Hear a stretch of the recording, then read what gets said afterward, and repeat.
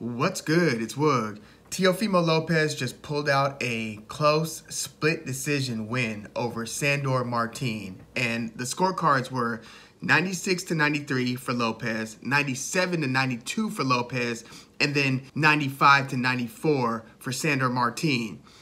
97-92 Lopez. So this fight featured a knockdown in the second round where Sandor Martin caught, Teofimo Lopez.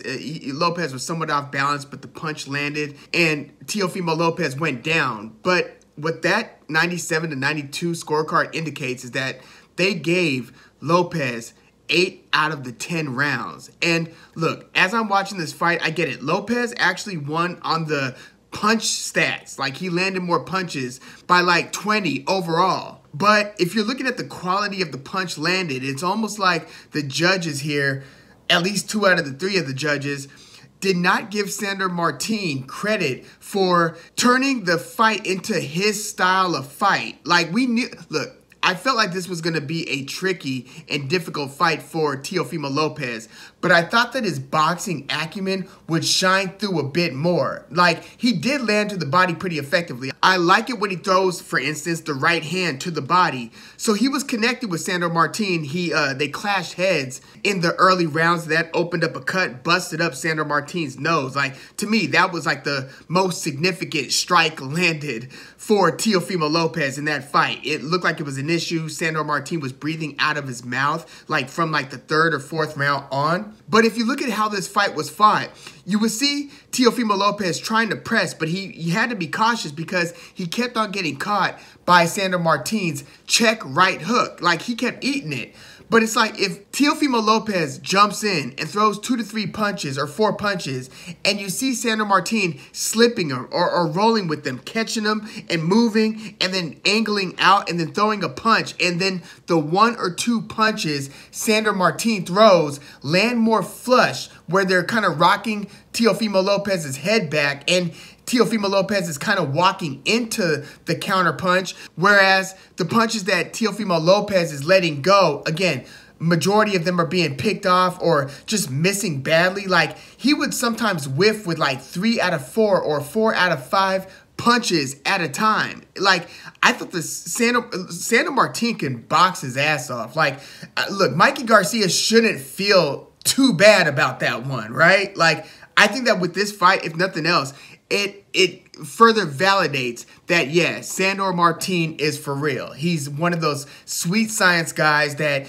is just going to be a matchup nightmare for a lot of fighters. Like, a lot of people are going to maybe take away from this fight that Teofimo Lopez is even more vulnerable than we thought he was. Like, there were, he lost to George Kambosos, and, he's kind of developed a bit of a reputation of being somewhat of a head case. Just in terms of, there always being something that kind of influences the performance that's not strictly boxing related. Like, his ability to stick to the game plan is somewhat hit and miss. Like, I know that he stuck to the game plan and executed well in the biggest win of his career, the huge upset over Vasily Lomachenko. But with Teofimo Lopez, I think that a lot of people are going to walk away from this fight against Martin like, yeah, I don't know. I don't think he's going to do well against, the upper echelon of the 140-pound division, which you're going to have to put Sandor Martin somewhere near that upper echelon. But I'm thinking, not so fast. I think that there are a lot of very good fighters at 140 who might be better on paper than Sandor Martin, but I think that Teofimo Lopez would potentially perform much better against even better fighters than he did here against Sandor Martin. In short, I don't think most guys could fight as well defensively against Teofimo Lopez as Sandor Martin did. We saw him do it against Mikey Garcia. Now we've seen him do it against Teofimo Lopez. And just the fact that the crowd was as quiet as it was should tell you that things were not going Teofimo Lopez's way. This was his Heisman night. This was like the let's make a statement fight, even though, you know, a lot of people saw this as a potential trap fight for Teofimo Lopez, just given, you know, Sandor Martin's southpaw style, his defensive move laterally style, his good counterpunching, his ability to roll and, again, make you miss, slip shots, counter effectively. And there's also something about Sandor Martin's demeanor. He's ultra confident, and you can see this in the lead up to the fight. And, you know, I'm thinking, does he really believe, as much as he kind of seems like he believes, that he's about to just handle business and win this fight against Teofimo Lopez?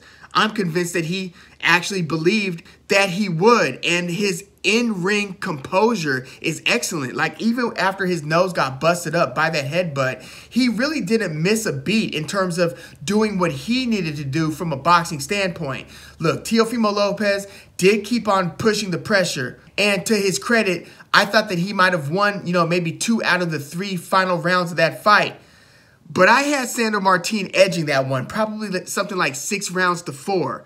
I could understand a draw, and keep in mind, with the knockdown, a draw in terms of rounds, because again, this was only a 10-rounder. This was not a 12-rounder. And so when I saw Teofimo Lopez seemingly falling back on the scorecards, I'm thinking, man, he's really going to have to get to work to make the scorecards work out in his favor. So this being a 10-round fight made things even more tense as it got into the second half of the fight, because it looked like Teofimo Lopez might have been on his way to quietly losing a decision to Sandor Martin in a similar way that Mikey Garcia quietly went on to lose a decision to Sandor Martin.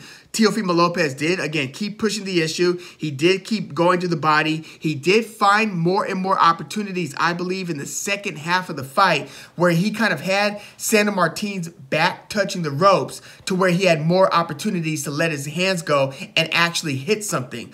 But it looked like in the middle of the ring, Sandor Martin was the better boxer than Teofimo Lopez in the middle of the ring, which was very, very interesting. So, you know, I don't think that because Teofimo Lopez has such a kind of a bad performance here, like look, I wouldn't hate a draw, but again, a draw on paper, round-wise, means that Sandor Martin wins the fight because he scored the knockdown. So you've got that point going in his direction. There should have been a second knockdown called, at least in terms of the angles that I saw on the replay. So there was another shot where Teofimo Lopez was coming in, got hit with another check. I believe it was another check lead right hook.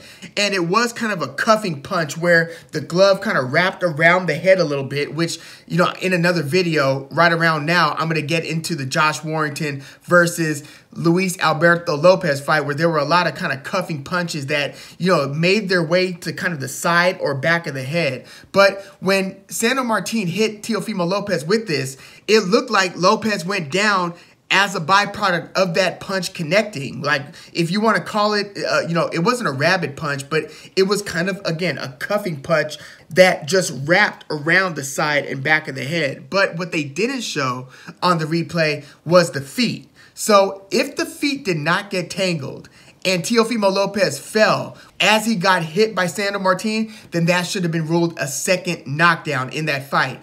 If it turned out that the feet were tangled and that was what knocked Teofimo Lopez off balance with the feet tangled, then no, it shouldn't have been a knockdown. But again, I didn't see the replay showing the legs. I just saw the upper bodies, and it looked, without seeing the legs, like a knockdown. But again, if this was going to be ruled 5 rounds to 5, then Sandor Martin edges it by 1 point. And if you really want to stretch it out and say that Teofimo Lopez won 6 of the 10 rounds, it's going to take some real convincing. I need to rewatch the fight. I did not see that. I was trying my best to just watch the fight objectively, just absorb the information that I was witnessing.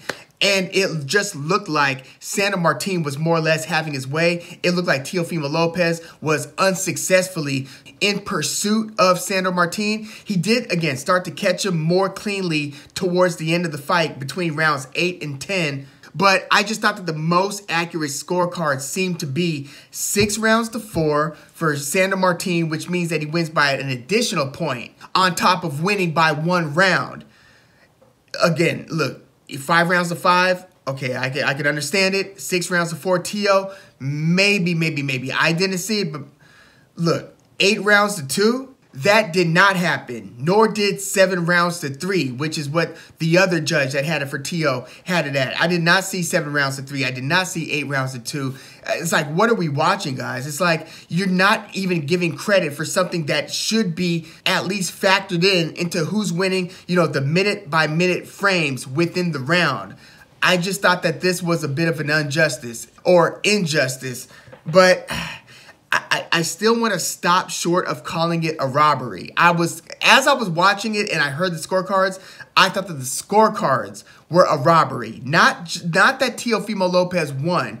It would, again, take some convincing, but you can potentially, I guess, make an argument for Teofimo Lopez edging the fight. But winning 7 of those 10 rounds or 8 of those 10 rounds, no, that is an injustice. But it's hard to call a fight a robbery just based on the result. So I don't think that Teofimo Lopez winning that fight was a robbery. But it seemed close to a robbery, that is. I mean, it was a close fight, but I really think that Sandor Martin should have been awarded the fight. But again, Teofimo Lopez finished strong. So, look, I get it, but I do not agree with those 2 judges' scorecards. But look, it did expose Teofimo Lopez's shortcomings. He does get a little bit predictable with his attacks, which is interesting because when he was racking up those, highlight reel worthy knockouts, which it was against lesser competition, but this is how he was building his name, like at 21, 22 years old before the fight against Lomachenko. He seemed like he was a little bit unpredictable. It seemed like he had some creativity in his offense. I thought that he showed creativity in his offense when he won that IBF title against Richard Comey, and even when he won against Vasily Lomachenko. I mean, he did jab to the body here and go with the right hand to the body in this fight, but it looked like the combinations that he was trying to land, it seemed like the punch pattern was already recognizable to Sandor Martin, and he seemed like it was just second nature to kind of roll with the 3 to 4 punches that he knew was coming. That's what it appeared was going on in there. And speaking of unpredictability, Terence Crawford, unpredictable punch patterns. You see how that worked out for him against Avanesian, which I'm going to get to in another video. But yeah, this was a very interesting fight. You could tell that it was a very muted crowd, and it did not seem to be going Teofimo Lopez's way. And it's not like the crowd didn't have enthusiasm by the time the fight started. I mean, they were coming off of the Jared Anderson knockout over Jerry Forrest. So the crowd, was pretty hyped.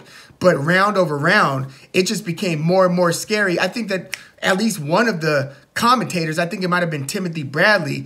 Congratulations on the Hall of Fame nod for Timothy Bradley. But I think that he was the one who said, yeah, I've got Sandor Martin winning this one. It just seemed like, when the commentators say that it's anybody's guess and the A side is in peril of losing the fight, the A-side fighter probably lost that fight because they would normally slightly err on the side of the A-side fighter just in terms of interpreting the action.